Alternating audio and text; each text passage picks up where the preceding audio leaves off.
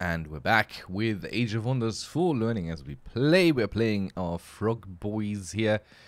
And we're on turn 7. So let's just add some more turns.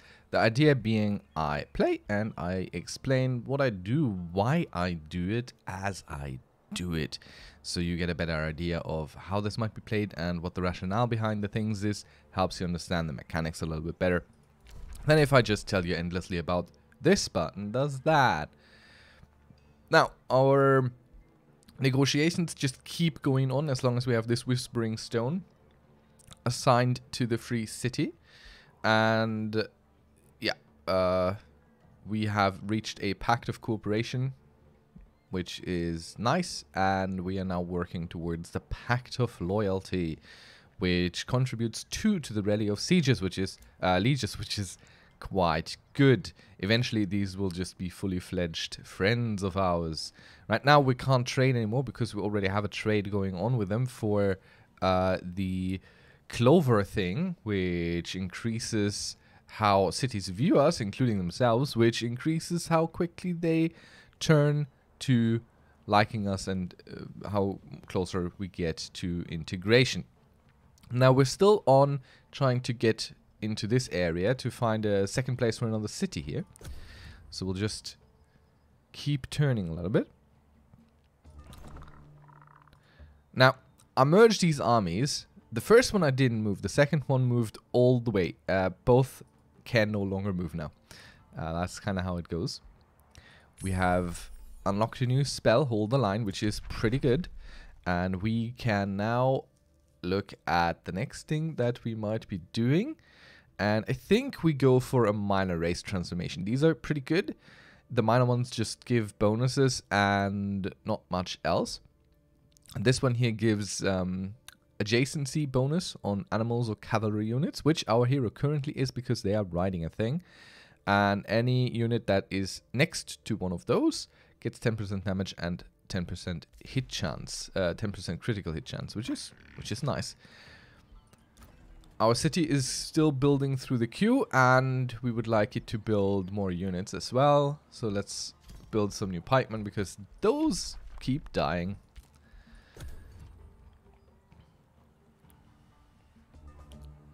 Alright, new day dawns. Let's move deeper into the fog of war. Oh, there's something interesting. A small creature cage. So if we free this, there's definitely something defending it. We get a small creature. And we can annex a new province. Let us check this out. What do we need next? To build a blacksmith boosted, granary boosted, 2 foresters, 2 quarries. Alright. So this city here is slowly encroaching into our territory. I like to block them off early. Doesn't mean it's a hostile action or anything, though these areas have a claim on them. So if we take this, they might object to us wanting to take this. But it's a good one to take because it has a pasture. So we get plus 10 food no matter what we put on here. And so we'll try and claim this. And it is still very much our claim. So they didn't get a say in all that.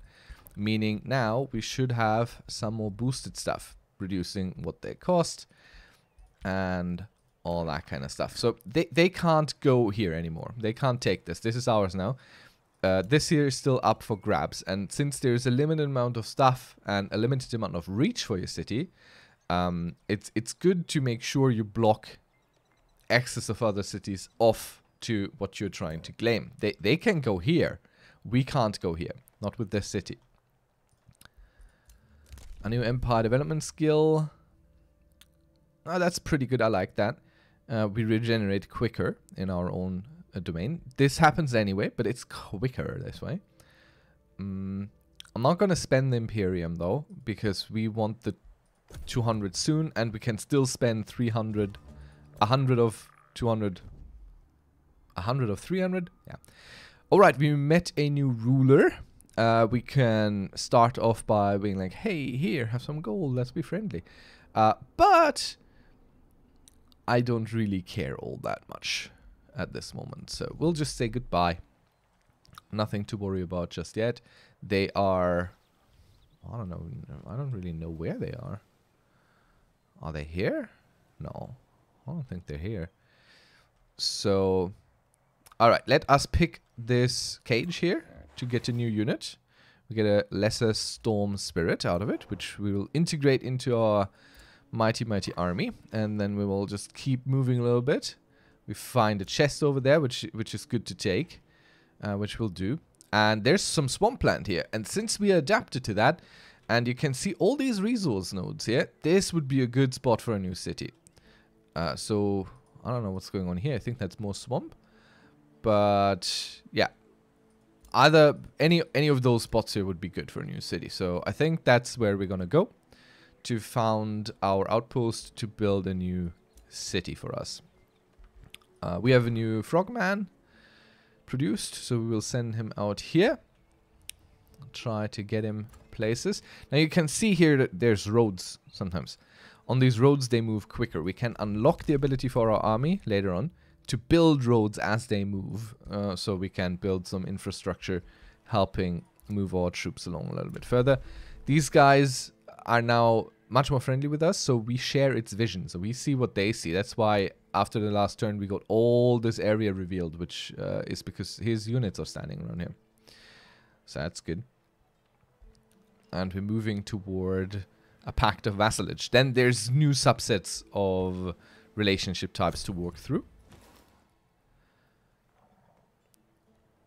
But for now, he's taking this area. Okay. What's up with this? Pireborn hunt. Okay, so these frog boys are like, hey, we're going on a hunt. You want to come? And we have some options here. One of these is based on our affinity, and we could be like, the hunt is brutal, not ceremonial. You can celebrate this without bloodshed. We have a 60% chance of this working out. So they might like us for it, and it's going to be real good. And we get Imperium. Otherwise, they're just not going to like it, and we lose one of our affinities. So that's a bit of a gamble. I think we're going to take it. It's a little bit disappointing how this is calculated. It's just... And now we have a success. Okay, so it worked out for us, which is good, which is great. But it's a little bit underwhelming, this little interaction there. I think we're just going to move here and found the city. Like, right there. Or rather, we found the outpost. We'll do it here. So, this node here is occupied, so we don't get the 10 plus... but we can always try and free it. And now we have this army of our friend here. So whether or not they like it, they're going to join us in this battle, making us stronger for it. Which is also good. Next turn we'll do that. And yeah, they're going to help us with this battle specifically, not any other. Ooh, we can annex another province. Again, we'll move toward this direction, so we can block him off. And... while we have 2 foresters, eventually the next level is going to call for 3 foresters. So let's build the 3rd forester already. Just be prepared here. And the next thing we will want is probably something mana generating, maybe like the Tithe Shrine. So we'll go for more food now, still. See, the estate hall already boosted because we got the 3 foresters. But we're gonna want to work on quarries next. The boosting doesn't go away for a while now. All right, so we have a new line here. Our yellow line is starting to come up.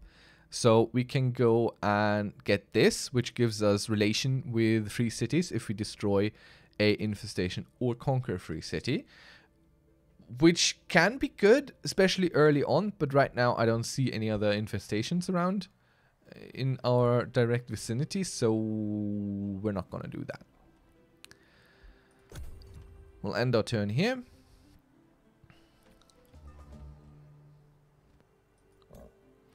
And then, as I said, well, we can move these boys closer so they even join the fight too.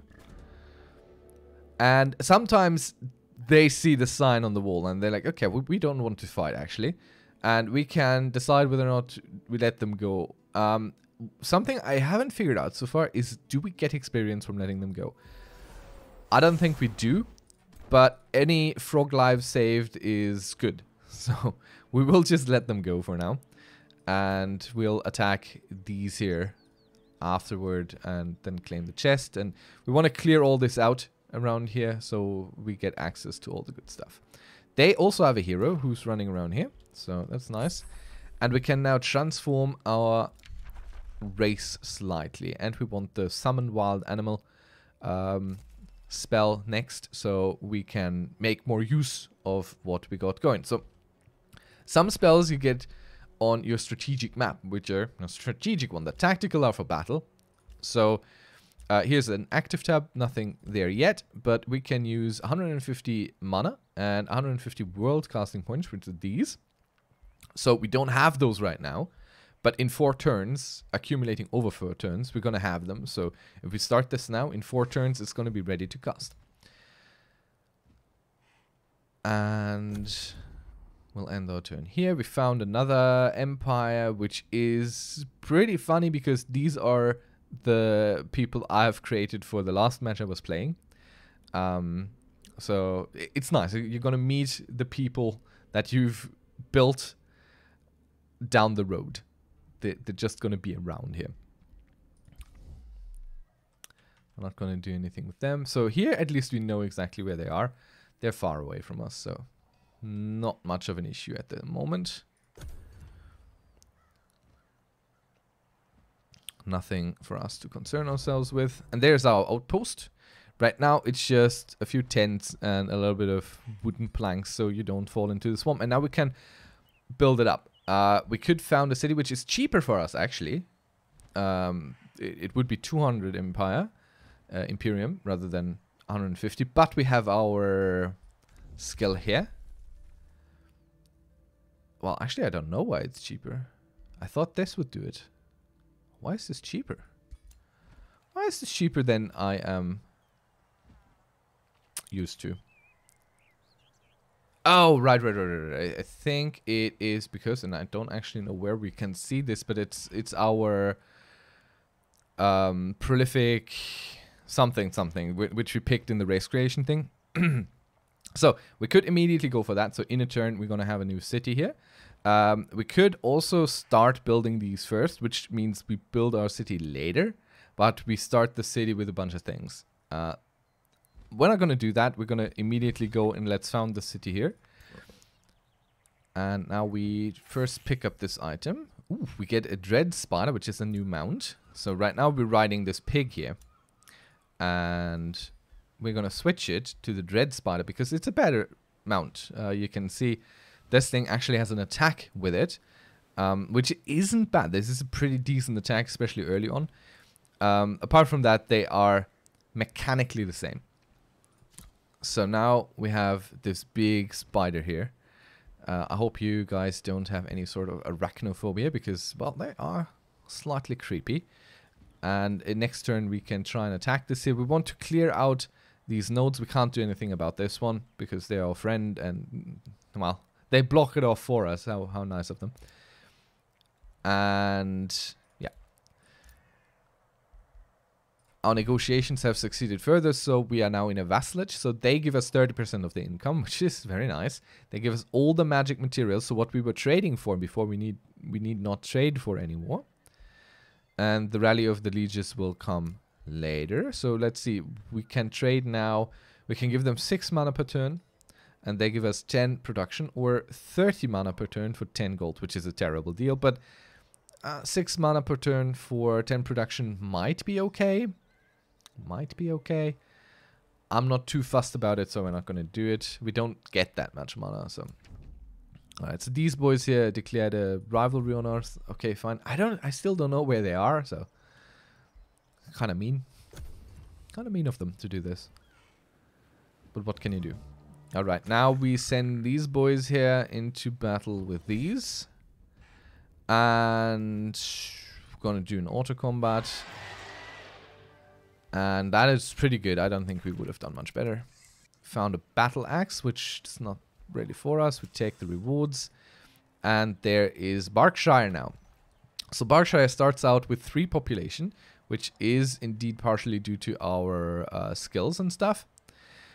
And now we get some choices. Again, remember, we want to block these off from taking our stuff, or what we perceive to be our stuff. They perceive it to be their stuff, but that's where they are wrong. So we will build into here, and the same reasoning applies here. So we might want to go with a farm, we might want to go with a whatever. However, being able to build research posts is kind of rare because you need these magical resources. So, yeah, I think we might want to actually take a research post here instead of something else. It's not ideal for the development of the city. It really isn't, but there you are.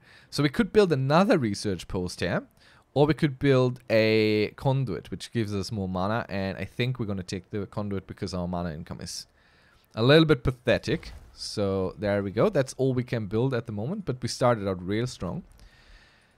Now we need to make up a little bit for it. So first thing we're going to build is actually a storehouse this time to increase our food income here. Next, we don't have a governor here, so we can now recruit new heroes. You can have heroes above your limit. It's down here in the hero tab. You see recruit 1 out of 2, meaning we have a 1 more without a penalty. We could have 3 or 4 right now, but every subsequent hero increases how much a hero costs to hire, and they cost us 30 gold per turn to have if we're over the limit. So here we got a selection of heroes. 2 of them are from our own race, and 2 of them are from our ally. Now, the ally here is the same race as us, but if they weren't, we would have like a human or something to choose from. The cost value is kind of related to their level, and we will take one of these 2 instead of from our own ranks because they're already level 3, which is very valuable honestly, and the 100 gold there doesn't make the difference. Not for us, not right now. And they have Ward Breaker. Melee and physical range attacks apply sundered resistance, which is pretty good. And we have an aggressive tactician. Start with hasten for 3 turns, meaning they get fast movement, meaning they can move further, which isn't bad either. This is a ranged hero 2, which we already have. So let's take Adama's Vow. You first get a little look-see at them, so you can see, oh, they skilled this before, and they have these functions and all that kind of stuff. And we are going to be, yeah, recruit him. Now he appears in our main city, and we can bring him over to help us. We could, and it takes us a while to build these up, so we'll just build more and send them over later. I think we want a defender and a bannerman. I don't like to queue up too deep, because now that we have a second city where we need to build stuff, having the money available is kind of good. We could also start building something here just so it's ready eventually. Now we set him as the new lord here, so he gets us 6 and 2 gold. Now notice we get 31 and 2 on our main hero, which is because he's the lord of the harvest. So he gets us a lot more food than a regular lord would. Now you need orders. Fine. We're not going to take that battle right now, but we're going to move into our own area just for a moment, really. Actually, we might move toward this because that's a safe battle we can do. So he can wait here, and we're going to take this skill now from the Imperium tree, so he heals quicker because he needs healing right now. So Berkshire was founded, and we can end our turn. Soon we get our race transformation, which is nice. And here is turn 15. See how quickly we healed up. That's just amazing. Now we're going to move in here. Attack these. Auto combat again. And yeah, that was close for our pike, but they managed to survive. We get another crown, which we can now give to this hero because he doesn't have anything. And, oh, we need to give him some stuff. So we can make him Lord of Magic, Lord of Knowledge, Lord of Production, Lord of War. Lord of War is kind of goodish, but I prefer the ones that actually give you a direct bonus to the city that they're governing. For example, 15 mana income. That's just a little bit too good to pass up. So he has Vigor 1 already, which I think is a support skill. Yeah, he says 1 learned. But what we want... Wait, what is Undying Loyalty? Target unit gets steadfast for 1 turn. Okay, that's not bad, but what we really want is the defense here up there, because he's going to be in the thick of it with his sword and shield. Oh, we can give him actually the battle axe, which is better than his sword, because it's one-handed and he can still have a shield with it. So that's pretty decent. So that's good. And we'll move him a little bit closer to our main army, so we can then later engage with the piggies here. So move them here. We still let them heal a little bit. We get the spell Summon Wild Animal, which is really, really good at this point. Let's also research the Wild Speaker next. So we have a unit that can summon animals in battle, which is great. We can annex another province. Man, all the things that are happening. Now, we'll go for a 4th Forester, just to block him off, because he's encroaching and I don't like it. So now he can't move deeper into our territory here, which I definitely like more than the alternative. Our negotiations with them keep succeeding, so they come closer. Bonded vassalage, more income, more contribution to Rally of the Sieges, which hasn't happened yet. Trading costs decreased by 10%, so if we look at this again, they want less for the same. So that's pretty okay. But still nothing to write home about. Later, it's gonna be more interesting.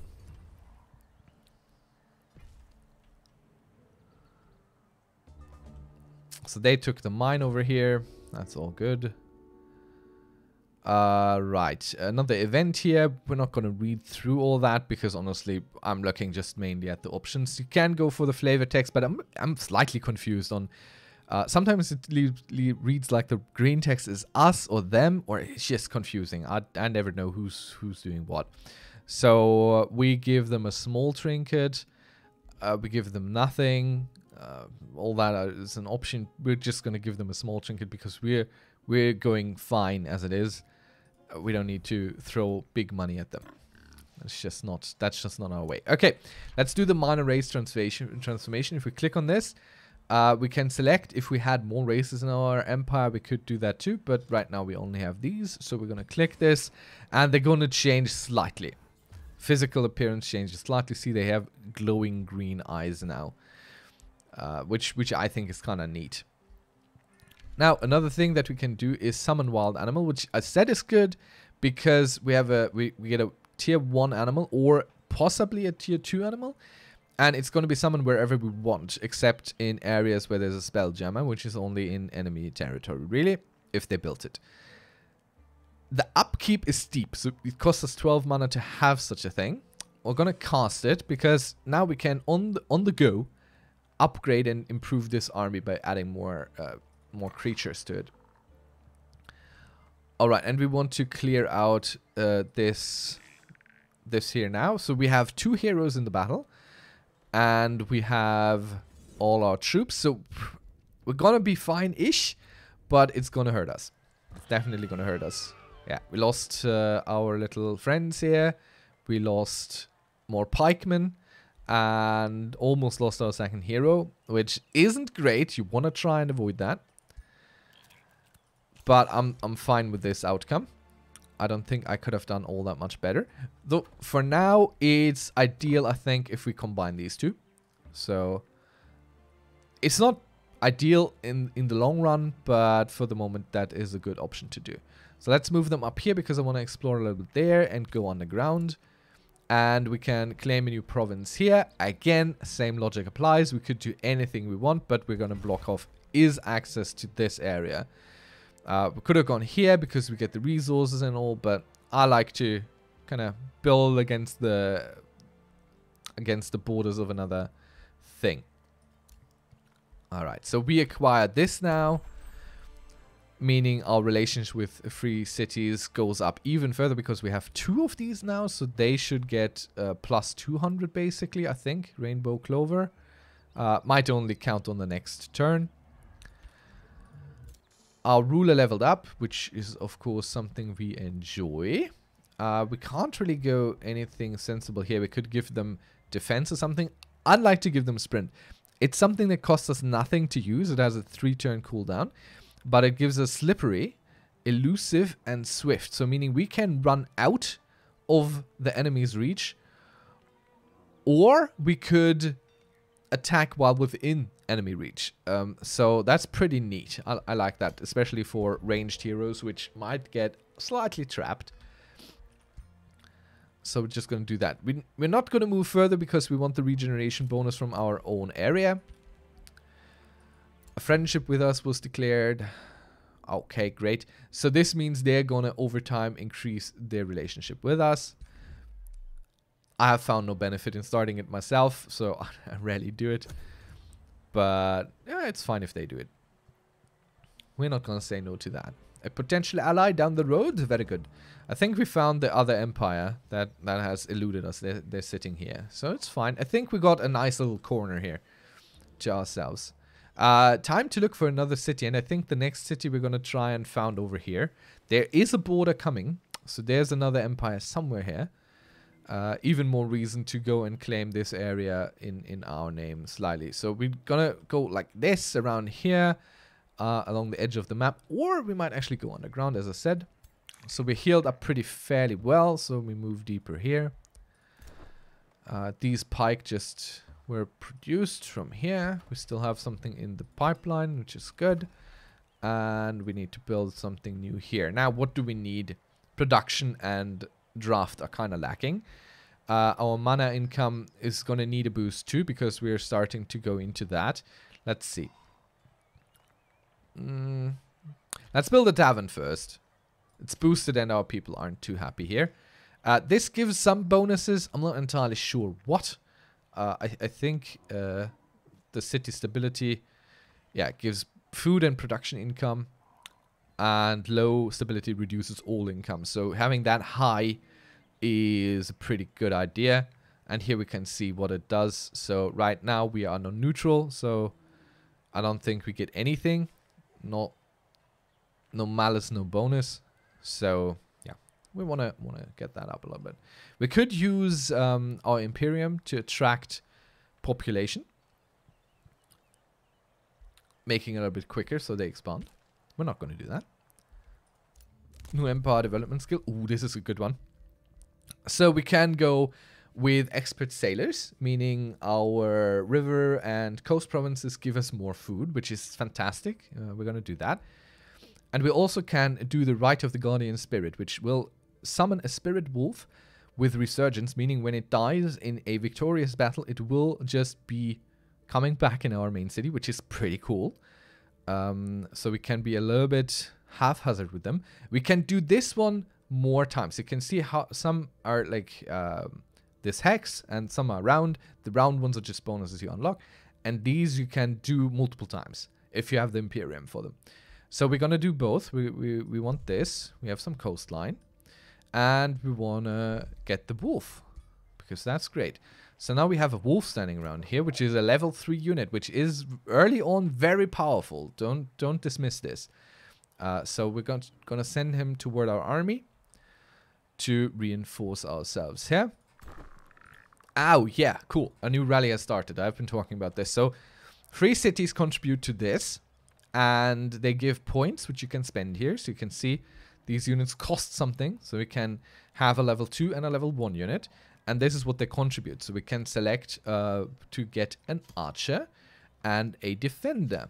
And we can then either give it to them to be more strong and better defensible.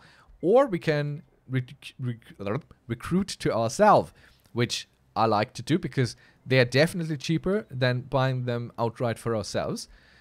They're even cheaper sometimes to recruit for ourselves, and they're just going to be there in 2 turns. So this is a really strong thing. Rally of the Lieges is amazing. The yellow line has a lot of stuff going into that, so you can really go crazy there. Eventually, the bonuses drop off slightly, because not only free cities contribute, but also these little wonder thingies that we haven't really seen yet.